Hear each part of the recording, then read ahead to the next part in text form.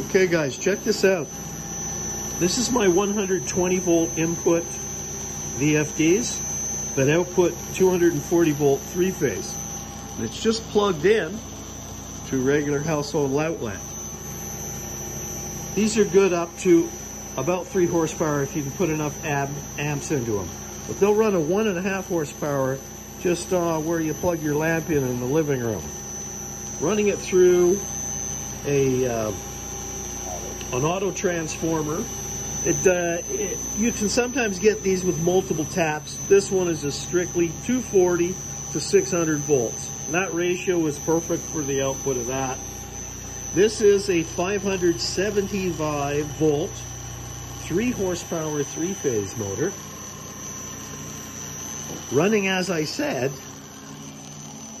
off of where Granny plugs in her light there.